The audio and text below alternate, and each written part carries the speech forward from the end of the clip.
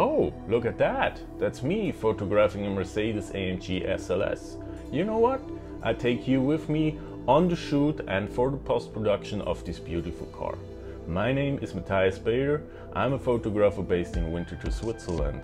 I mainly shoot architecture, real estate and obviously cars. So let's go!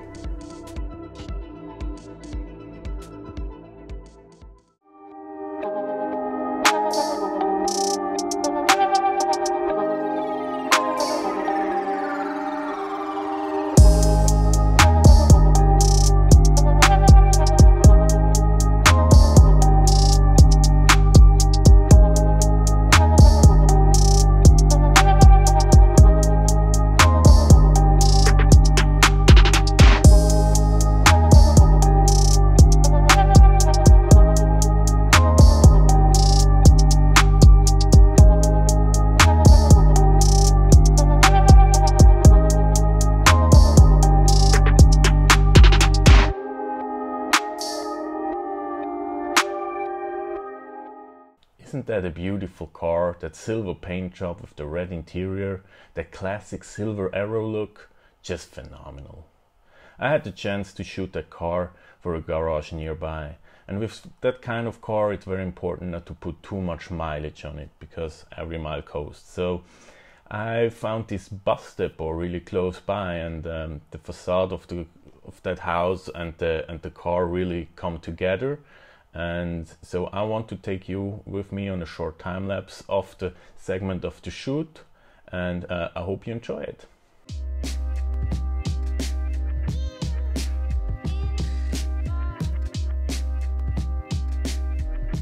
So here we are on the location, and you see that facade of the bus depot really fits the car, not only in color but also in texture, and the reflections are awesome. I cut out this part of the whole shoot because it's the most important to the post-production we will do later, and put it in a time lapse to speed it up. I work here on a tripod, and I'm adjusting my camera right now. The camera is a Canon EOS R with a 24 to 105 f4L lens on it, and I put a polarizer on it. This is mainly because I want to get rid of the glare of the windshield, because I want to see the interior. The camera settings are f8 and ISO 100 because I want to have the full details on that car. I shoot 7 brackets from 1/1000 to 1/15 to get every highlight and every shadow clearly, because I wanted to work with luminosity mask in the post-production. You will see that later on. And that's already it, the whole magic. And you see I already set up the next shot. So this was the shoot on location. Luckily everything went smooth, and we had great weather, great people, so only good pictures can be made, can they? I want to take the chance and say this episode is presented by RACECAR Automotive Photography. RACECAR Photography is focused on capturing your car professionally, so if you're interested, check the link in the description.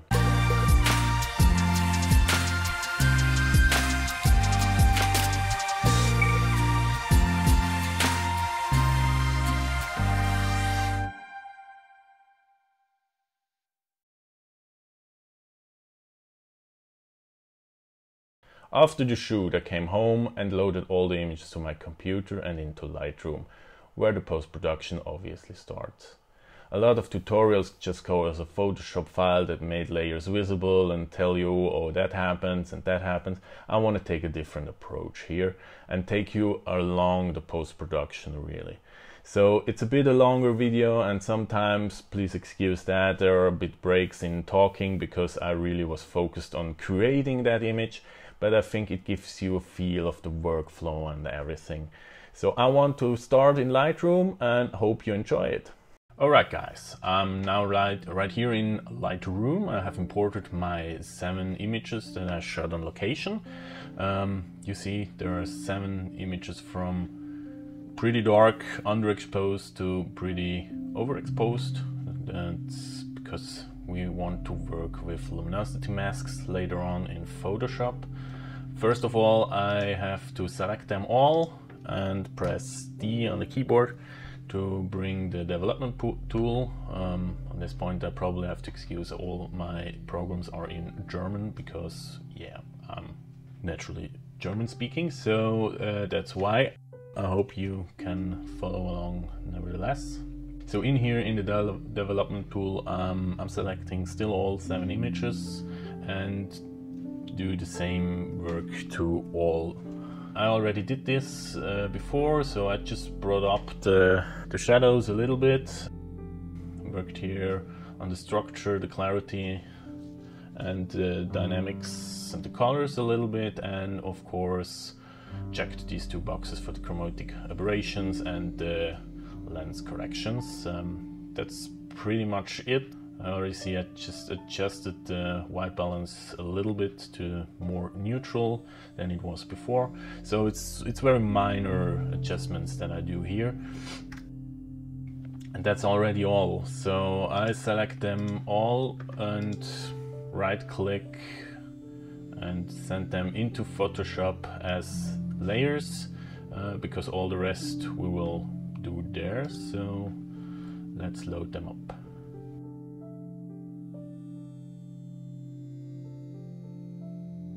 Alright, now we have all these 7 layers stacked up here in Photoshop.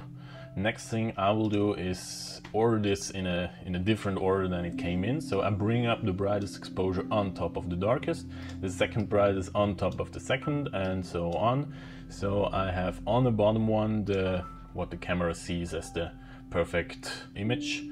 So as I already mentioned, I work with luminosity mask. That's probably quite different to others that work with like light painting or something, but I guess with paint job of the car and all, light painting doesn't make much sense, so I decided to just go with luminosity mask to bring all the dark parts and the bright parts to get a perfectly balanced image. There are several different options if you want to work with luminosity mask. There are a lot of panels that you can download, some free, some cost something, but if you use it regularly, it's absolutely worth the money. I work with RACECAR Pro. It's just one I downloaded a few years ago and I'm still used to use, and the panel that I use the most is the quick blending because I think it features everything that I need. Let's start with the work here.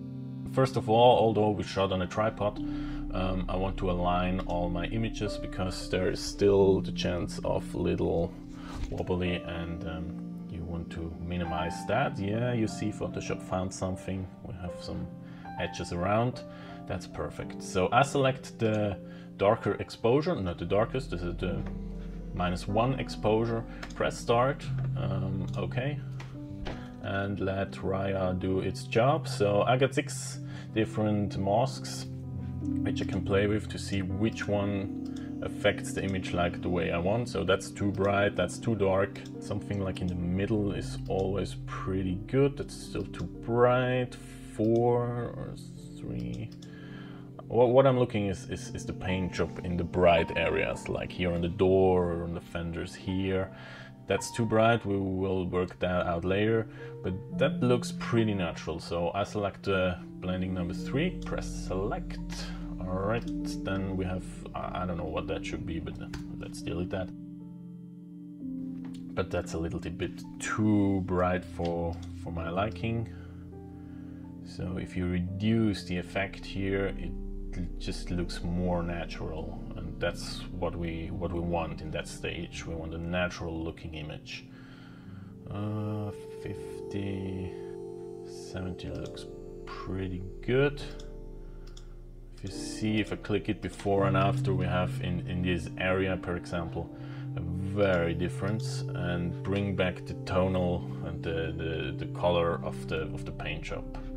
So it looks real, like the human eye. And so we do the same with the brighter exposure. That's a +1 to the camera. Again, press start, okay, and see what we have on offer. So that's we'll look here on the darker parts of the image, like here on the grill. That's too dark, still too dark. I like a bit of contrast, but that's too much. Then that looks pretty good. Here we can see a lot of details on the 2. Yeah, I guess I go with the 2. That's perfect. So you see a really different, but it makes the image a bit flat. So again, we go there and dial it down a little bit.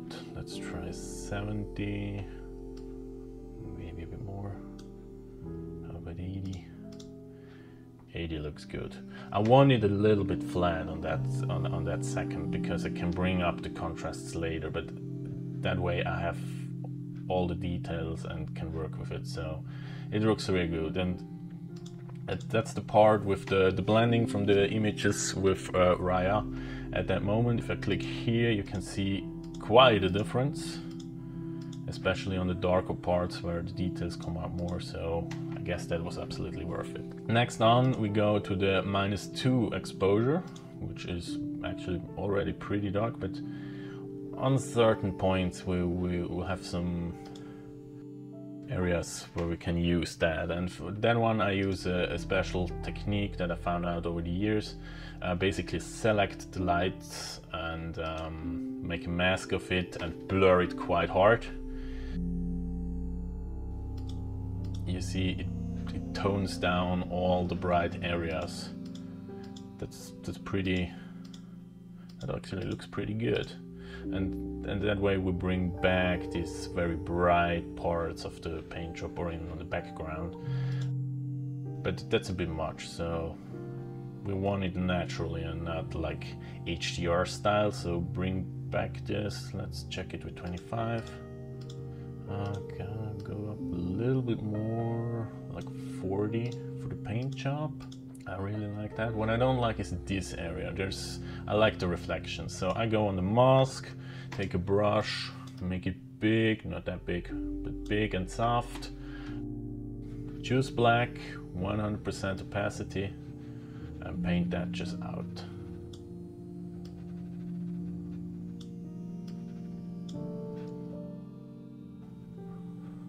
Something like that. Looks good. So that brings a little bit more detail in the paint job. And I'll do the same for the bright exposure. That's a -2, which will select mainly this area, I guess, and maybe a little bit of the tire and on the interior. So I'll let that action run too. You see that's pretty bright. So we have to tone that pretty down, like 15. Let's go up to 25. So it's a bit of a game between having it not too bright and not too dark. You can play with that pretty much. So I like that. So that's pretty cool. So that's basically the main image, and from there we go working. That's what I think I saw on location. It's maybe a little bit shy on contrast, but we can work on that later. That's not a problem.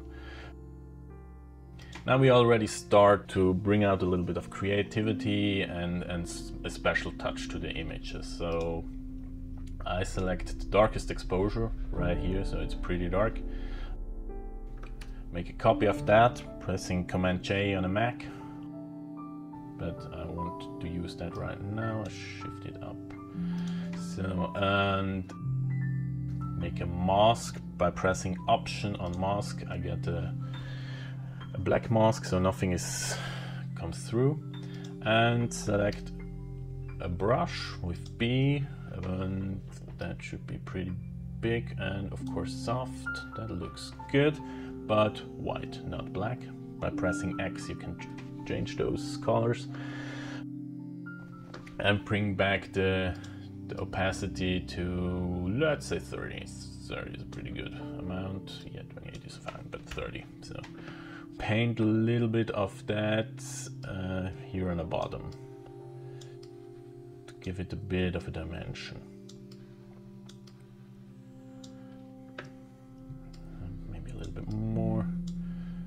All right, that looks already pretty good. A bit too close to the car, so I change it to black and make like that's better. That's alright, so we bring back this one, and chrome parts or very shiny silvery parts are directly hit by the sun. They're pretty overexposed. So what I wanted to do is to select the white areas with a path tool, that's P on the keyboard, and bring the darkest exposure just in that part in to tone that very bright down. We have to see how good we can bring that back, because it is pretty bright. That's something I didn't pay attention to on location.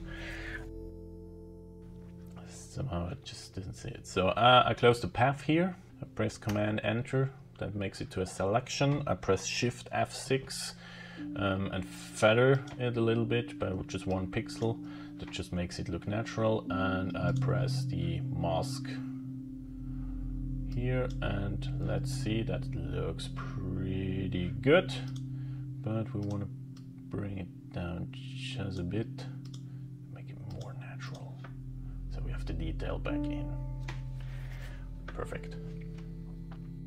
Next up, we have the brightest exposure, and you may guess it, we will use that for the interior of the car, because especially with that car it is important to show the interior, because it's a special edition, the classic silver arrow look with the silver paint and the red interior.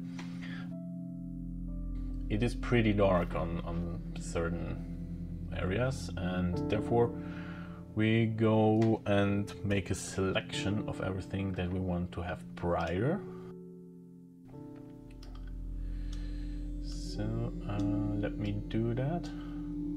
That may take a little while, because you want to take your time that it is accurate and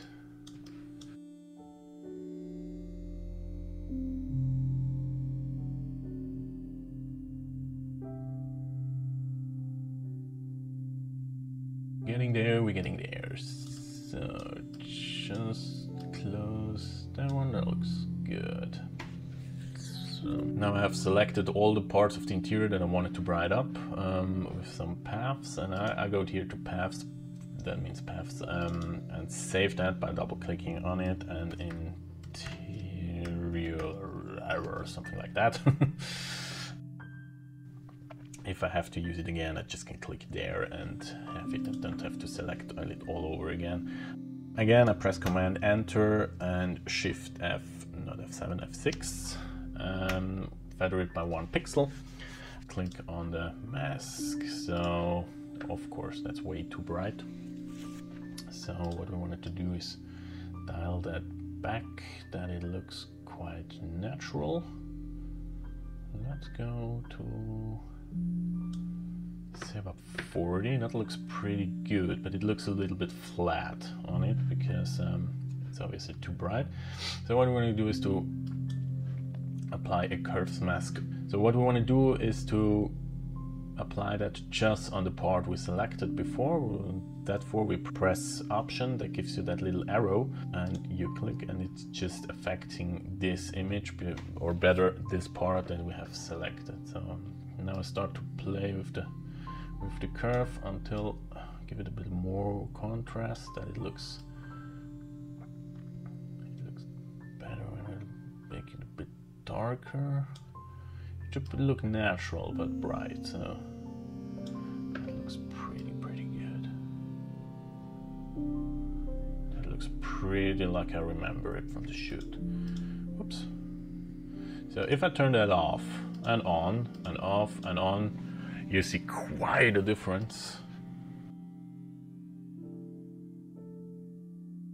I think that it's a bit too bright, so I'm going on the mask, press B for a brush, make it a little bit smaller, still soft, and paint over it. And that way it's more natural. That looks way better. Alright, what I do next is group that all and call that base. You see I don't rename the layers too much. You probably should do that to find anything, but it's your workflow, you know where which layer is. What I want to do next is press Command Option Shift E, which flattens the image, so I can make that invisible and it's still there, and press Command J and make a copy of the same layer, so I have twice the image as a reference. Let's call that background, and let's call this car. You will see later what I want to do with that. We work on the car here, and now starts a little bit the fiddly part, because we wanted to mask out the whole car to separate it later from the background, and therefore we use again the path tool, so P on the keyboard, and start making the selection.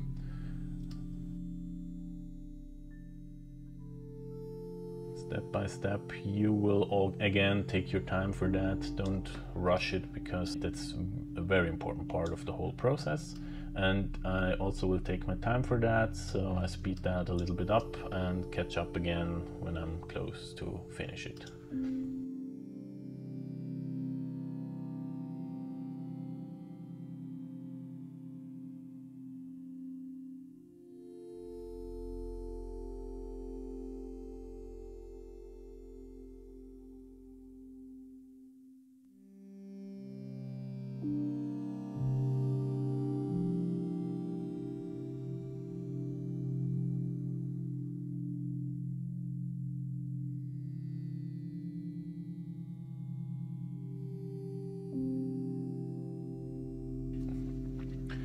So, alright, I now have selected the outline of the car.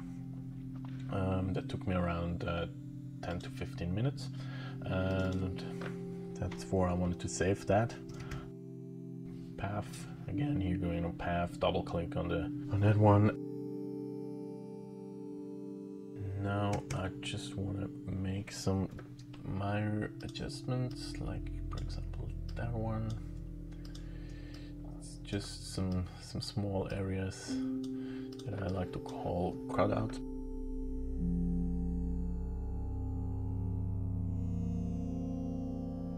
Again, that one. No, that's the door.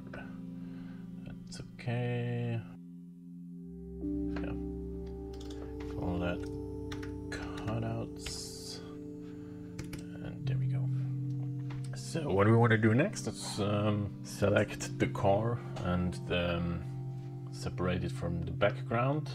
Therefore we select the path we called car. We directly want to make a selection out of it, so we press Command and click on that little preview. You see there's that rectangle with pointed lines, and as soon as you click on it you have the whole car selected with the marching ends.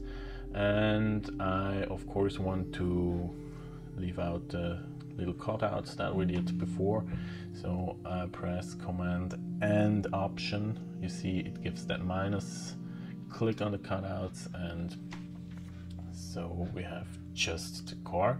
Again, feather it by 1 pixel, Shift F6 on the keyboard, press OK and go on the mask. So we have the car perfectly masked out, what we can see here. That looks a bit weird because of the shadow, of course, but it makes all sense in the end. So that separated the car from the background, which is very important for the next step, because we wanted to apply a filter on the background to make it a little bit more artistic, pleasing to the eye, let's say it like that. So we disable the car and bring back the background. Therefore I go to filters, you can see that right now, and work with the Luminar, the older version, the Flex version for that, bringing it into that. Awesome. And I have 4 own looks which I worked mostly. We will see one of them, the Afterglow Maserati. Sounds great. Later, for the moment we select Mustang Blue, Blau, which comes from an older set of images I took, but in that instance I want to change the LUT which is basically the main part on that, from Manhattan to Red Trace, which in fact tones down all other colors than red, which is for that image just perfect. So I use that. There are a lot of different settings already integrated in that, so I won't go further into that. If you don't have Luminary, there are several different other options where you can achieve the same look, so it's not mandatory to have that. We're back in Photoshop, applied the LUT. I think it looks way more creative and artsy than before. What I don't like is it also changed pretty much the car, so that's why we cut it out. Yeah. Now we can make it visible, and I have the perfectly lit car, the car how it looks in the image, which looks a bit arty. Let me see, I like the red pretty much of the seat, so I press Option and copy the background on top, and then grab that mask that we had for the interior again, press Option and copy the mask on that, and that looks pretty cool. It's maybe a bit down, let's tone it down just a bit. Yeah, that looks way more better. Awesome. The next step, let's call that rats. I click on the background layer because I want to adjust the colors just a little bit. So I go here to the color panel, and again press Option to apply just on the background layer. And here play with the colors just a little bit. So the reds, there are a lot of reds that are a bit distracting from the red from the interior, so I'll take them completely out of the background. Yellow, I like the yellow lines here on the floor. That gives a little bit of a color contrast to the whole image. So I want to bring them a bit up.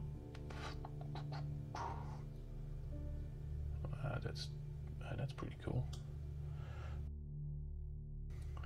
but maybe a bit darker. You see the difference? No? Yeah, that's cool. That's maybe tone a little bit to the orangey side. Let's do red.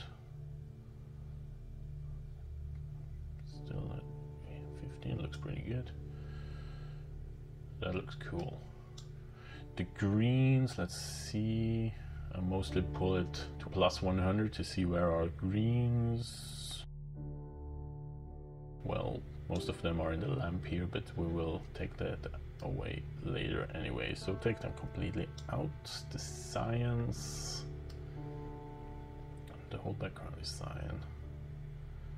But that makes it black and white. That's a bit, I like it. It's a cool contrast to the reds. So we don't bring it down completely. The blue, of course, is pretty much the same. Leave a little bit in. Like that. That looks good. And the magentas, I usually don't like the magenta, so throw them completely out. So that gives it a more neutral look. Turn it on and off. You see how the focus goes more to the car than before. What I want to do next is some retouch. So I usually make 2 new layers called retouch. That's the German word for it. And apply the car mask to the one by clicking Option on the mask and pull it to the one, and again to the other one, but then selecting the mask, press Command I and invert it. So I have the option to just work on the background and just work on the car, and if I have to stamp something or so, it doesn't get blurry, so I have the clear difference between those two. So let's start with the background. Let's call it retouch background, retouch car. You see everything that's black doesn't get touched, so I don't have to worry if I accidentally came into the car with some stamps. Or most of the time I start with the healing brush because it just works great here on Photoshop. Just mask what you want to get out, and most of the time Photoshop get it right. I'm still fascinated by that, but how that works, but it's just great. That's also a work that you want to take a little bit of time to get all the debris and stuff out that you won't see on location. I will skip that forward again a little bit to not bore you with hours of clicking and seeing dust removed.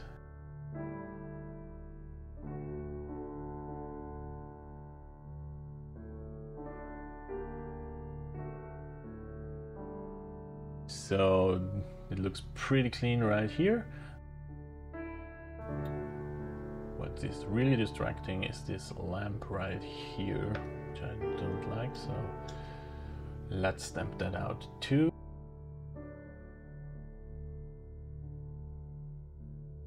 And the lamp is gone. So that's pretty much it for the background. Now let's do the same for the car. As the car was prepared for the shooting and cleaned and everything, there shouldn't be too much debris on it, just from the drive to the location, and that should be a quick job.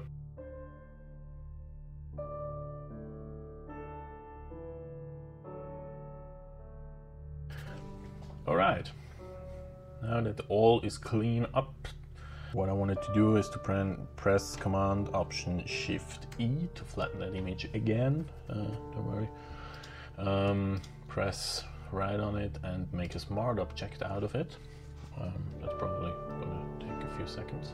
And then press Command Shift A to go into Camera Raw. Here I wanted to select the gradient fillers, and I'm going to make one from the bottom up like that and tone it a little bit darker, just to intensify that effect that we have already.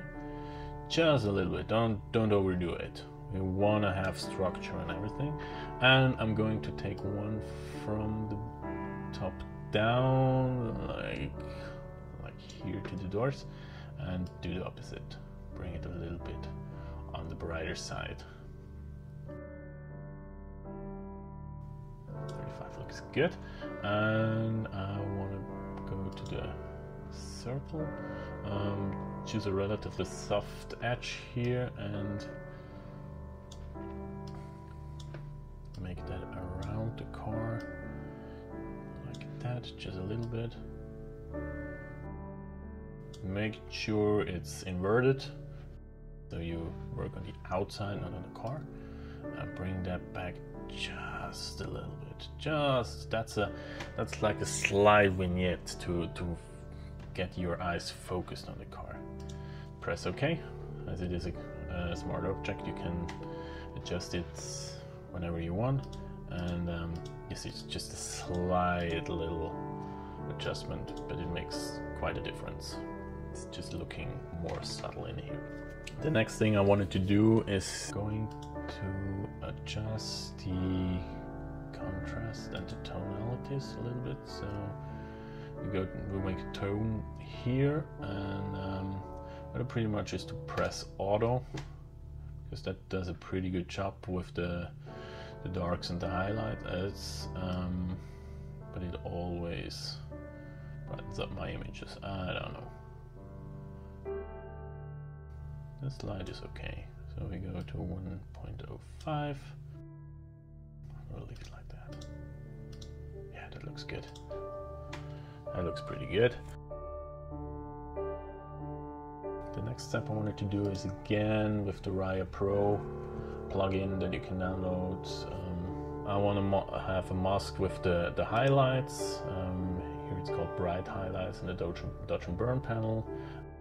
and I want to have a mask with the shadows. Here it calls light and shadows. It's just the easiest way for me to do.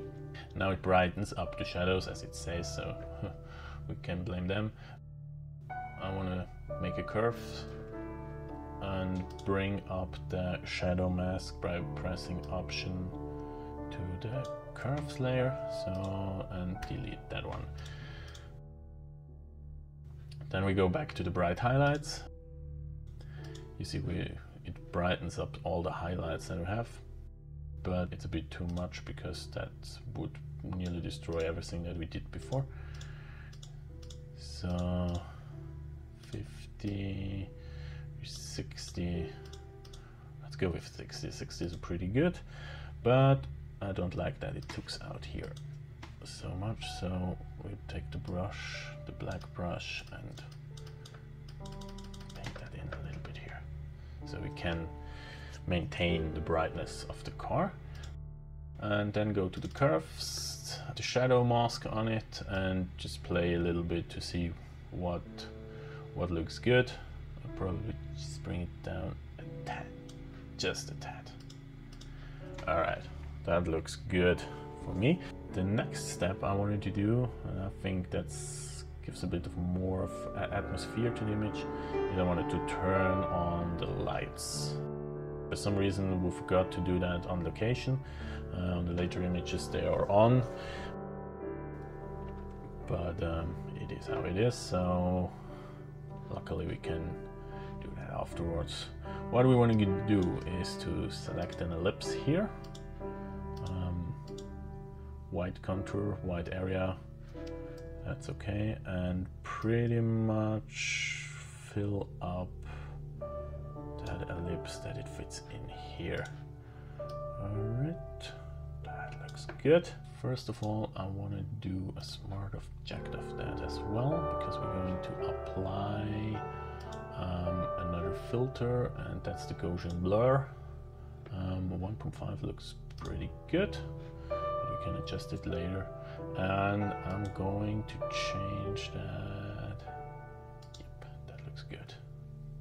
So that doesn't look like the light is on yet, so we're going to press Command J, copy that, bring it back to normal, and the Gaussian blur, by double clicking it on Gaussian, bring it like to 25, maybe that's too much, 5, yeah, that's not bad. I'll bring that down to 90.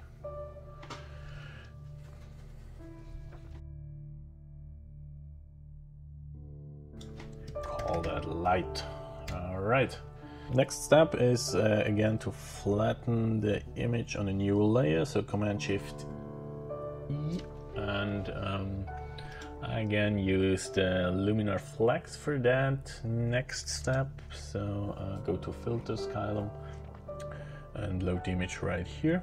I like on my image to have some kind of sun flares in it, but not too dominant, so I have this I have to glow a Maserati called preset that comes from a Maserati I shot earlier on the same location, but this time I take out that photo filter that I have here that takes everything into a bluish tone, but you see it gives me that sun right here. Press OK, bring it back into Photoshop. If you don't have the luminar flex or AI, or how's it called, the actual version, I don't know, you can achieve the same look by blurring an ellipse. What I don't like here right now is the light goes over the car here where it actually can't be. So I make a mask, select the black brush, 100 opacity is fine, and paint it out wherever it actually can't be to make it more realistic.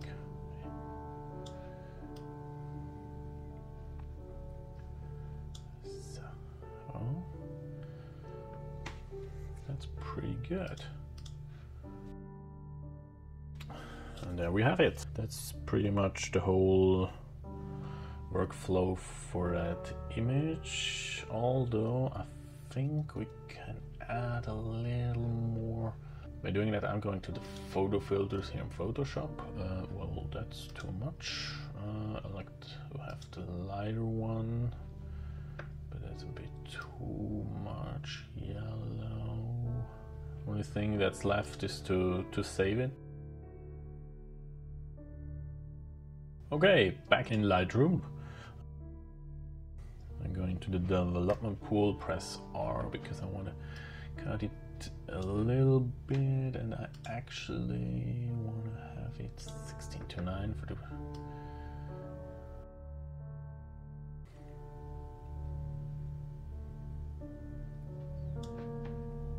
Maybe we can cut it here a bit more.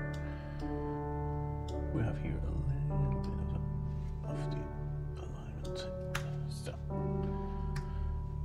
And here it is, the final image of the Mercedes AMG SLS.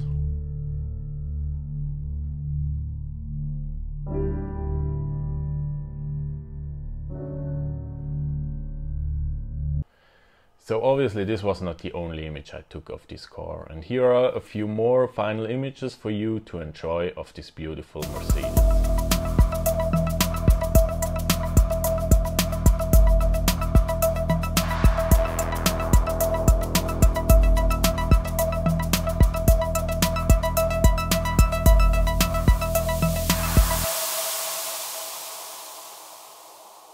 Are you still with me? That's awesome, because that's a really long video.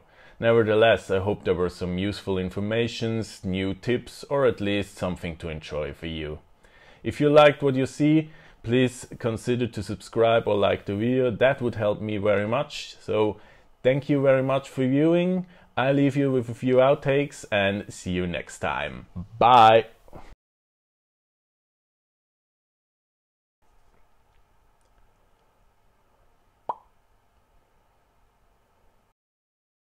The camera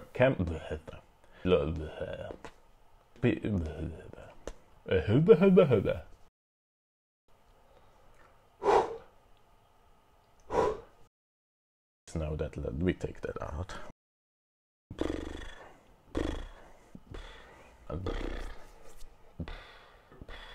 Or was it? Jesus Christ, that's way harder than I thought. Smooth operator, smooth operator. Subscriber. So,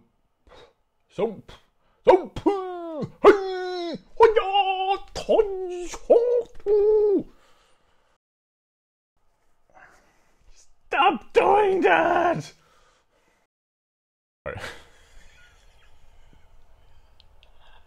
So, I'm crying, man. What the heck?